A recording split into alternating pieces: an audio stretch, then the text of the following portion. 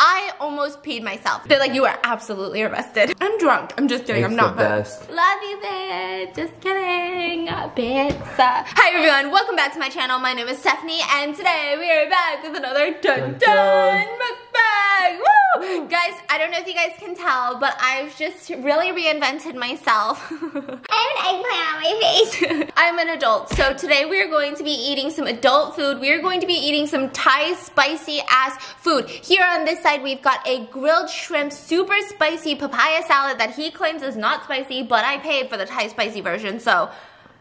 Who's lying? And then here we have some spicy Thai fried chicken. I think it's weird because it's like covered in shallots. I don't know. I've never had it before. These are all shallots? Yeah, those are shallots, so I'm interested to try that. Wow. And then on this side we have Thai junket noodles. We've got a young coconut with coconut water. We've got a spicy shrimp coconut? Green curry. Yes, she's young, she's ripe, she's juicy. And then here we have some fried shrimp balls with some sauces down here. I got some rice down here, and I guess let's just get started. I've been craving Thai food for a hot minute. I'm gonna start with this ball. Really? Sorry. Yeah. Okay, wait. Now you're. I'm just so curious. This shrimp ball. Okay, where do I dip it in? You got the fish sauce over here. Is it fish sauce? What is this sauce? Why? Oh my god. Whoa! Oh my god. So good. This is so good. Whoa. Why is it so juicy on the inside? I wasn't expecting that at all, whatsoever. Hold on. It almost kind of reminds me of like a fish ball on the inside, but almost as if it's boiled, not fried on the inside, because it maintains so much juice. The outside is perfectly crisp and fried. Mind blown. The sauce is kind of sweet. Oh my god. Oh, out of focus. Sorry. Okay, those are really good. Holy moly. I've never had that before. That was different. Okay, I'm gonna try the green curry because I feel like sometimes you have to compare like Thai restaurants to other Thai food you've had, and I love green curry. It's my favorite part about Thai cuisine is green curry. It's my favorite dish, I mean, sorry. Okay, I'm gonna dunk some rice in here. Wow, this is a big ass spoon. Wow, the noodles are so good too. Oh my god, the curry is amazing. Oh, it's spicy. It has a weird kick at the end. Holy shit, we've been doing so good. Sorry, I'm obsessed with our Indian food that we had I'm sorry, do you have somewhere to be? I'm obsessed with the Indian food that we had a couple days ago, but this Thai curry is amazing. This is so good. This is so good. Holy moly. Okay, I'm gonna go in for some papaya. It's so spicy. Wow. No, the papaya is not that spicy though. That spicy. I wish it's more. What I enjoy is one of those, you take one bite and you're just out. But then you crave more.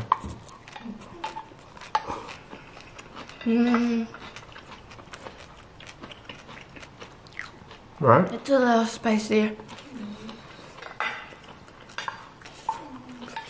It's so good, but spicy. We have a friend who's, well, you guys have met him a long time ago. He's half Lao. And didn't you say his mom makes the Lao version of Thai curry? Or Lao has like their own papaya curry, or not curry. What am I saying? I'm drunk. I'm just kidding. I'm not. It's the best. Yeah.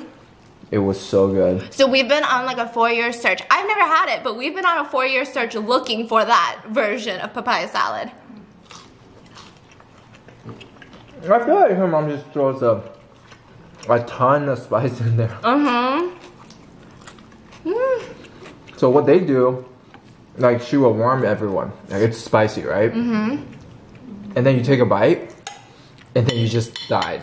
Really? And then everybody just have the best time because they just, you know, see you suffocating. It's funny. So you just laugh at everybody crying. So. Yeah. But everyone's crying, or just a little bit? It was just me. Wait, how is the fried chicken?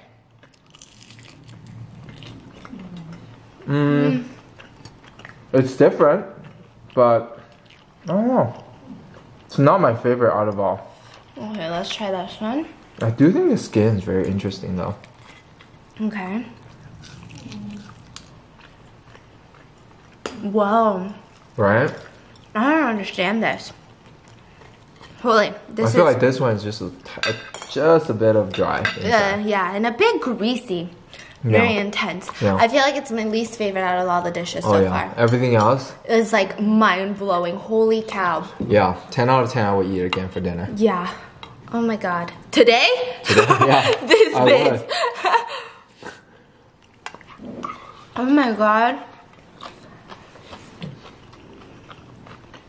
It is so good. So today, because the food is so good, because the food is so fun and fresh, I decided to smack us in the face with some creepy ass stories. This is not a scary showdown because I will absolutely tell you the most scary stories that you won't even be able to talk. You won't even be able to tell your story because when I read about these stories, I almost peed myself. Now, this could be because in conjunction of me reading about these stories, I had this whole drama with like a light in my bathroom. On my other channel, if you guys didn't know, my room mirror is haunted, my bathroom mirror. It's a whole complex thing. And so I don't know if that made it extra scary, but I do think that these are very, very intense. So the first one starts with a man who had a job long time ago. Let's call this guy by the name of Andy. Andy. That's very random. Wow. Have you tried the coconut juice? The young coconut juice? How young though? As young as me. Not that young. Seasoned coconut juice. No. Okay, let's try this. Okay. You wanna eat that whole thing?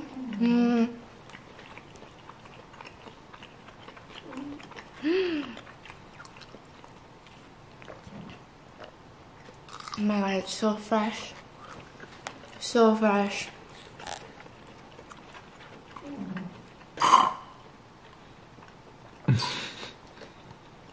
Also, this is a grass straw, by the way. Just putting that out there. And so today we're going to be talking about Andy. Now, Andy used to work for like a photo developing company long time ago. You just dropped a bajillion vegetables. Andy used to work at a photo developing company many years ago when that was like the biggest thing. When there wasn't iPhones, when there wasn't people taking digital cameras, they would have to literally take a disposable camera, take pictures on it, bring it to CVS, bring it to Rite Aid, get it developed, and then pick it up at a later date. Wait in line. Yeah, and now it's like the new thing again is like film pictures. But back in the day, that was the only type of pictures. So they were very busy, they were full of business, and a ton of people came.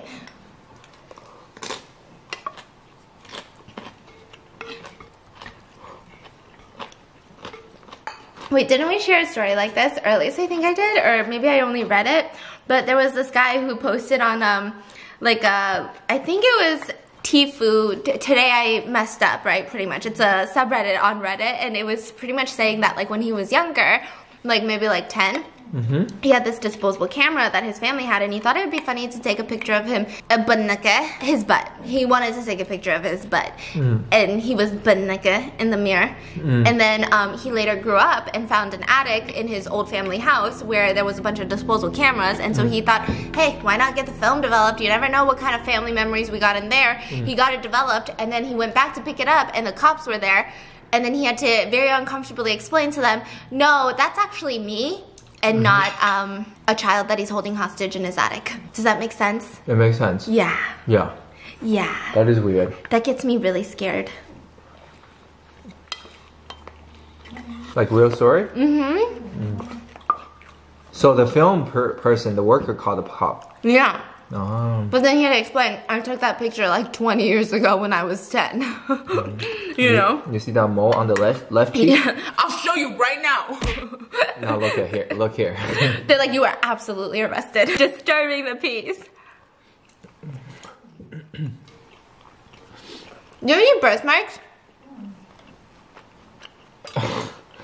Now, what's interesting about him is that he says that it's a very interesting job. He loves the job of like developing pictures. He's always been passionate about it, but something about it is just inherently creepy because you're in this dark room developing these film photos, but at the same time, you see this very inner look at just a very intimate look at people's lives. You almost feel like you're a peeping Tom. The people want you to develop the pictures, but for some reason, you can't help but feel just a little strange. Yeah. Now, he said typically people know that the photos are gonna get developed, so there's nothing too crazy in there. Randomly, there will be like a couple shots or two that are a little bit out of the ordinary, but usually it's just a bunch of family pictures, especially on vacation. Now, Couple months into it, he gets a picture. A man drops it off. Uh-huh.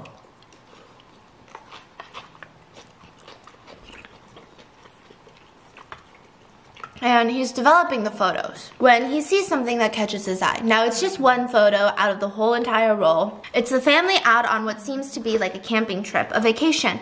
And it's in the woods. There's like a family of 5. They're all standing there. Mm-hmm. And in the background, behind a tree, he sees a man in a hoodie and a hat watching them. What? And it's very creepy to him because it doesn't seem like this is just somebody who photobombed, because he said back in the day, photobombs happen all the time, right? You can't just like Facetune somebody out of your picture. And so he was like, okay, it doesn't seem like a photobomb because he's seen so many that this just doesn't feel like it. It almost seems like he's looking at the people either in the photo or the ones taking the photo. And so it seems very stalkery, and he's wearing like this dark hoodie with this black cap. And so he's like, okay, this is a little strange. And so he develops the pictures, and when they come to pick it up, he doesn't mention anything because he doesn't want to alarm them. And also, what if it was a family member who's just shy and doesn't like taking pictures? And he was like, I don't want to be rude and make it seem like I'm studying their pictures. And so he doesn't say anything. Now, fast forward to maybe 3 weeks later, he gets a completely different family. They come in and they get their film developed. But this time, it's not the same place. Oh. It's a very different place. Now, these families look like they have nothing similar, nothing alike. It wasn't the same camping grounds. It doesn't even seem like the families know each other. And because what happens when you develop film is you leave your contact information, obviously, just in case. And he looked it up and he remembered that the first people, he just remembered their names because it was such a weird, creepy thing. It stood in his memory. And he looked the other people up that just turned in this film, and it was not the same family.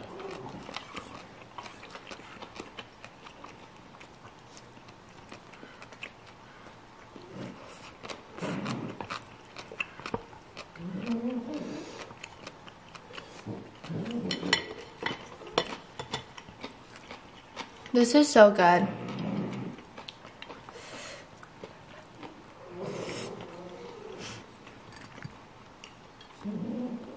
Even this papaya salad, amazing. Wow, so fresh.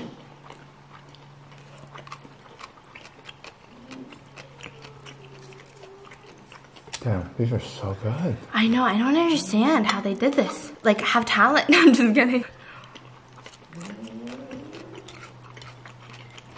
There's so much nice herb and flavor in these. Now this time, the family picture was taken indoors, and by all means, he doesn't see any similar people, so it doesn't seem like they're all friends with the last people that had their films developed. And so he sees this picture, and it looks like a little girl's birthday party. So everybody's inside of the family room with the cake in the middle of the coffee table, and everyone's singing happy birthday, and everyone's posing like this. Now it's the middle of the day, because, I mean, it's a little girl's birthday party, and the person taking the picture had, I don't know if they saw it, that's what he was saying, like he doesn't know if they saw this happen, but there was a man in front of the window of this home. Now here's the creepy thing. This home seemed like a single family home because through the window you could see other single family homes. And so that means someone went onto your lawn, onto your property, and peered into your window. It wasn't like it was an apartment complex and they were walking by and they just saw something. So it doesn't seem like there's a sidewalk right there. It was very, very creepy. And then he looked closer and he realizes, I think that's the same guy. He's wearing the same hoodie, the same cap, but what's creepy about this one is he for sure is up to no good because he's staring. It's almost like he's watching this family like they're in a zoo. Like he's not just peering in, he's not trying to he's not like that sad lonely person that's like, I wish I had a family, I wish I had a birthday, you know? And nobody noticed him. Nobody noticed. I mean, he doesn't know if the cameraman noticed, but it just was very creepy. It was like he was studying everybody in there, like literally a zoo. And so he gets incredibly creeped out. He again doesn't say anything to the people that pick up the picture, but he just thought it was very strange. Now, here's the interesting thing. He says because he developed so many photos, he understands when a photo is a family prank. So usually they're really, really awkward. Usually, like, they can do family pranks like this, where it's everybody's inside and one person's outside looking all somber, like, I wish I could join the party. That's like a family prank photo. But he said it's nothing like that. Like, this person is not part of the family. And so he just returns the photos and doesn't think about it. He tries to forget about it. Well, I mean, the family who got it probably noticed it later though.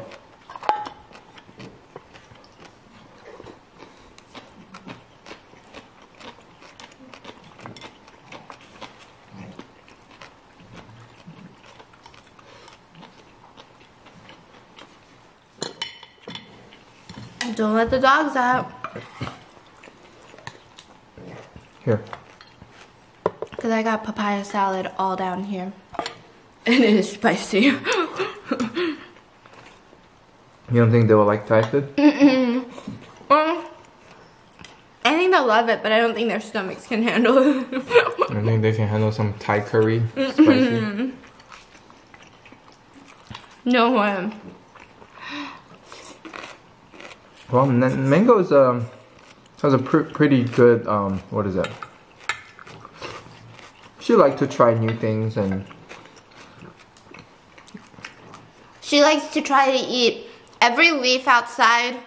Every squirrel is a new meal for her. And so he tries to forget about it. Now, a month later, he gets another person that comes in with a photo roll. He develops the photos, and this time it was at a pool party. And at the end, one of those pictures, he sees a guy behind the fence at this pool party looking in, and it's the same dude, and he's just staring. And so all of a sudden, he's like, okay, I can't just forget about this. He looks up all three names. They're not related. It doesn't seem like they're, you know, sister, brother, mom, dad. Like, it doesn't seem like it's the same family, and this guy is part of the family or just a creeper that's stalking the family. Something about this was weird. And so he starts thinking, maybe it's like a serial stalker, right? Like, maybe it's a peeping Tom in the neighborhood. I don't know what it is. I don't know if I should go to the police. I don't know what the laws are for me being a photo developer, and then saying, like, giving out these people's informations and telling the police about it. Like, he's thinking about all of these things. And it's about time to be closing. Now, the people, the family who had the pool party thing, they didn't pick up the film that day, but someone came in right before closing time,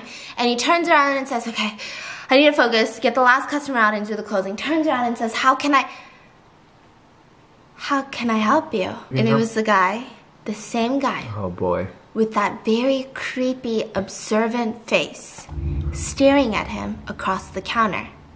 And he freezes and he goes, how can I help you? And he goes, I just want to develop some pictures. And he gives him a roll. And he takes the roll and goes, oh, okay.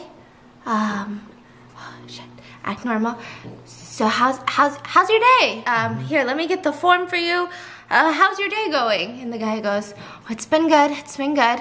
The photo developer looks at the peeping Tom guy and goes, oh, you look kind of familiar. Do you stop by a lot? Do you develop your pictures a lot here? Because I think he was trying to gather information for the police. See if he lives in the area, you know, what's his job. And he goes, oh, it might have been because you've seen me in the papers. And he goes, in the papers? Why would I see you in the papers? Why would you be in the papers? And he goes, oh, well, recently you didn't hear there was a serial stalker. And he goes, oh, I had no idea. What do you, a serial stalker? What? Yeah, and he goes, yeah. Turns out that this serial stalker was killing everyone that he stalked. The guy in the hoodie says it's the strangest thing though. Because he loves pictures. And the photo developer is standing there shaking, about to pee himself. And he goes, is that so? And he goes, yeah.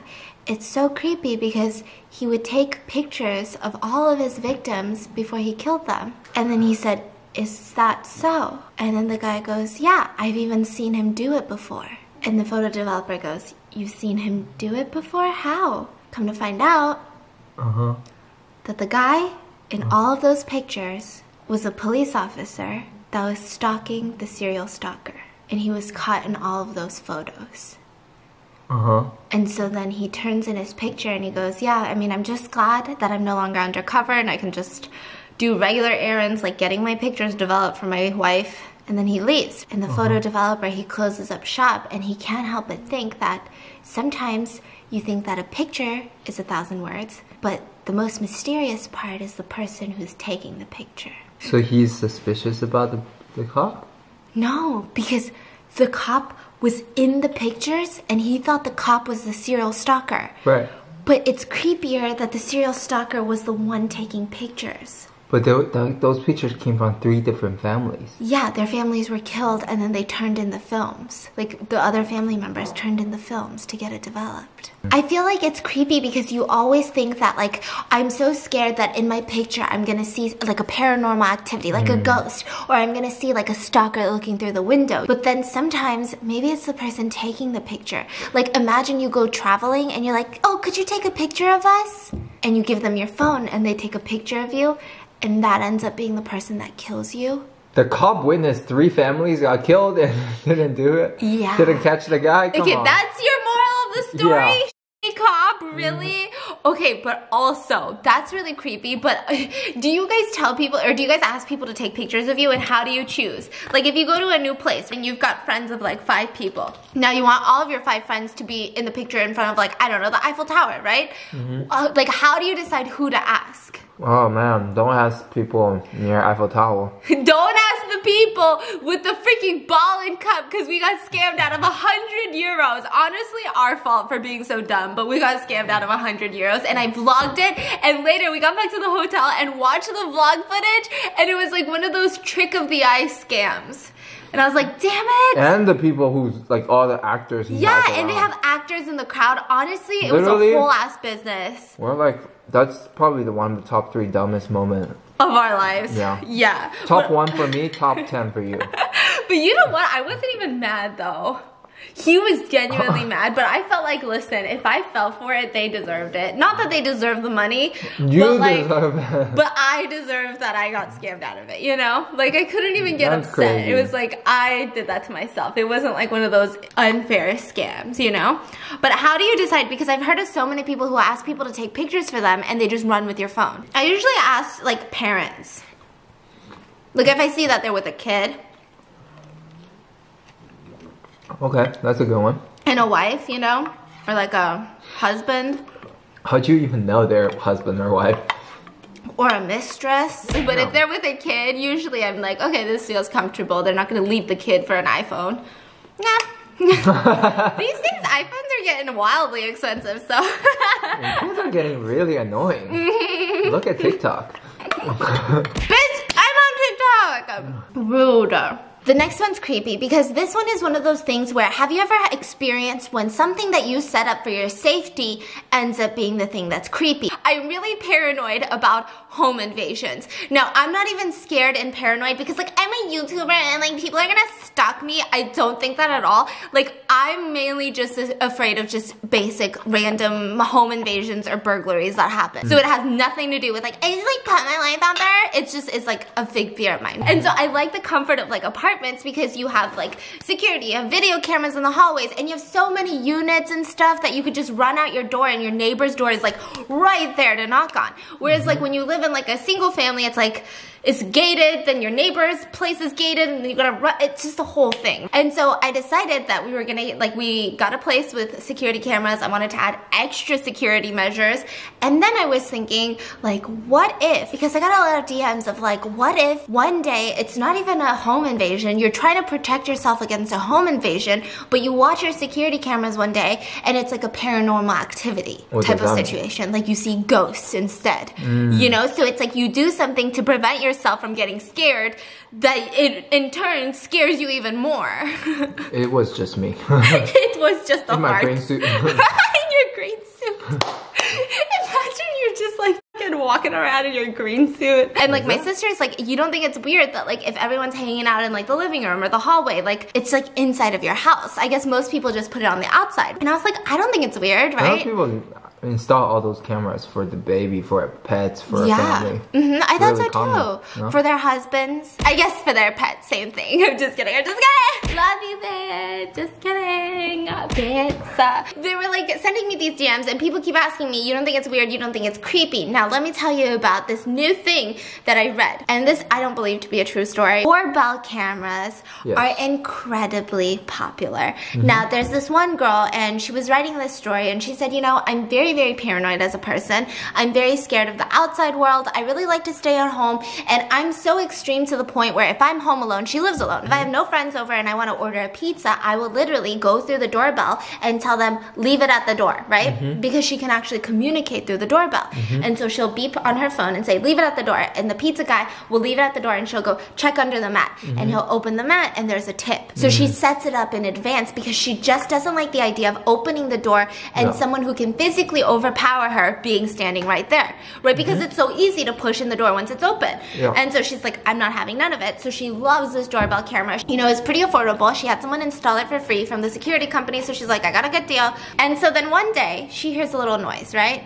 And she doesn't think it's a big deal. And so she's just laying in bed watching TV, and she hears this noise. Now, she clicks on her phone because it's connected to the doorbell, so she wants to see what's going on in the front of the house. And she connects it, and she gets that buffering noise, or that little circle of hell. And so she's like, oh, it's buffering.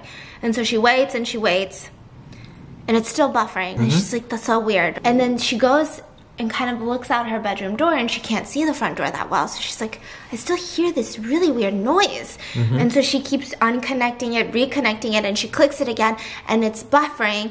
And then all of a sudden, it's almost like she sees it through the doorbell, and it's completely empty. Her front entryway is empty. But then all of a sudden, she sees a guy in a masked hoodie, right? And all you can see is like a little bit of his mouth, and he has this little screwdriver, and he's doing this to the doorbell. And so she gets really creeped out. I thought she saw it empty. It lagged. Oh. So it almost was like it jumped up, you know, because like sometimes it lags and sometimes it doesn't show you the process. So it looked like he had run up and was just doing this, but to her it just all of a sudden he appeared. And so he's going like this to the doorbell, and so she's freaking out. And so she connects it. It's connected by Bluetooth, right? And so she connects it, and she goes, in her scariest voice that she can make, she goes, I'm about to call the cops right now. You better leave. This doorbell is recording everything that you're doing. And this person kind of smiles a little. And she goes, why are they smiling? And then she goes, okay, you're right. I have to be more aggressive. And she goes, get the f off my property. But she said she was so scared the way that she said it wasn't get the f off my property. It was get the f off my property. Like almost nervous and frantic. And the person again smiles. That's all she sees is a smile. And she goes, that's it. I'm calling the cops. And then all of a sudden, her doorbell camera goes blank. Oh my. And she can't talk to them. She can't see anything. And so she slowly makes her way out of the bedroom. She calls the cops. She has 911, and she's about to say, hello, my address is, when all of a sudden, somehow, her phone went dead. Whoa. No way. Because it's connected by Bluetooth. And so if you're really smart, anything could be hacked, you know? And so she goes, holy shit. It's not like they can open the door. It's not like that there's a code. But now she doesn't have a landline. That's it. Like all she had was her phone, and her phone won't make the call to 911. And so she starts freaking out, and so then she screams out the window, like I said, I'm on the phone with the cops right now, right now. And then all of a sudden she hears frantic jangling of her front door. And so she freaks out, she grabs her phone, she grabs whatever she can, runs out the back, and she runs and runs and runs. Where? She left the house? Yeah, she left the house. Oh, okay. Now she's running in the back of the neighborhood, and then she looks behind her and someone's following her. It's the guy that was jamming her doorbell camera. And so she keeps running, and she finally, because it was late at night, even if she knocks on a door, they're not going to get to the door in time because they're probably sleeping. What if they don't even hear it? What if they're not home? And that person is going to snatch her. And so she finally sees through somebody's house, it looks like the living room TV is on, and she goes, perfect, that's close to the front door, right? And so she runs to their front door, and the guy is like 2 houses down, and she starts banging on the door, please help me, help me, help me. And then all of a sudden she hears the same doorbell camera, and someone goes, get the f off my property. And they wouldn't open the door. Was that her voice? No. Oh, somebody else. Yeah. Who's scared? Yeah. And she turned around, and it was the guy who installed the doorbell. Who he installed the doorbell camera? That's we don't know if she's dead. Damn. I'm not gonna make a prediction. Yeah, she did. No. You can give her a happier ending. Oh, he said, would you like to go on a date with me? No, he said, I just want to sell you this new upgrade. I just joined a new company, and I would just like to sell you the better version of it. I saw that your doorbell camera was broken. This is weird. You can sign up here, $39.99 a month.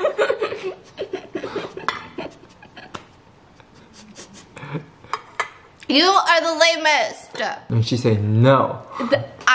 This is gonna make me sound. And then she was killed. This is gonna make me sound absolutely nuts, but I read about so many of these. Did you know one of the biggest serial killers, BTK, which stand for bind, torture, and kill? He actually worked for a security alarm company, a big one, and he broke into people's houses because he set up their security system, and he knew what their house looked like, their layout, what the security they had, who lived in the house. And so that's why we have 2 different companies, because we're like, bitch, not today. One goes off, the other one's like, bitch, who that? Unless they're tag teaming and they work together. Then that's really unfortunate. But is that not so creepy? That's very creepy. That's like the main reason that I was like, never rely on one company, especially for security. I read somewhere, first of all, I heard that home invasions are one of people's top fears, not because like, it's not even like the most common thing that happens, but it's people's top fear because like your home is your safe space. So you're thinking about not even like the valuables that you lose, but you're thinking about, okay, how do I feel safe afterwards? And even if you move, you have this traumatizing experience inside of a home that you lived in. And then I was telling this to my my hairdresser because she was talking about how she's gonna move into a house and she's like looking into security systems. And then I was like, oh yeah, like that was me too because I'm so paranoid of home invasions. And she's like, me too. And then she goes, you know what I think? I think if you have a crazy, unexplainable paranoia, she believes that if you have like a crazy paranoia that you've never experienced before, that's not something that you're born with. Like let's say fear of heights is something babies are born with. She says if it's one of these like really random things, like some people are really scared of getting mugged, like at gunpoint. Some people are like, but not just a regular scare. What about spider? No, like it's like a crime usually. I think Spiders she was referring are not to. crimes? They are not criminals. So she's saying if some people are more scared of getting mugged at gunpoint in the dark alleyway versus being scared of a home invasion, she believes if you have an unprecedented level of fear versus all of your other peers, that you've experienced that in a past life. Oh my goodness. And so you don't know why you're so scared of this. And logically, you look at the statistics because we were both like, hey, like, listen, we don't live in like very, very like scary areas where it could be more and more common, right? So why would we have this fear? It could just be a movie you watched growing up. You think documentary so? So she was like, I think that you probably experienced something in the past life. So then later on, you're just like, you don't know why, but something about it. You have like this connection to this crime that gives you like that emotional, intense fear. So some people are like very scared of like getting into like a car accident on a highway. Like my aunt, she refuses to get on a highway. And I'm like, what's the biggest fear? And she's like, there's so many accidents happen on the highway. And I think statistically, I feel like more accidents happen locally. Am I crazy? Do you guys believe me? Let me know in the comments. I mean, this is not something that I absolutely believe until the day I die. It's not gonna be like my #1 belief, but like, it makes so much sense. You don't think so? It makes so much sense. Facts. Facts.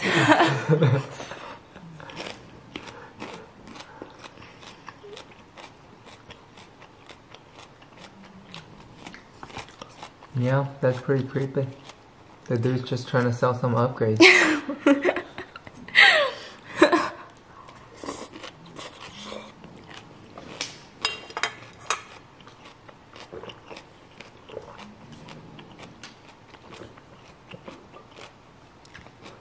Alright guys, well, that's gonna be it for today's video. I have to go install 5 more doorbell cameras. And I hope you guys enjoyed, and I'll see you guys tomorrow. Bye!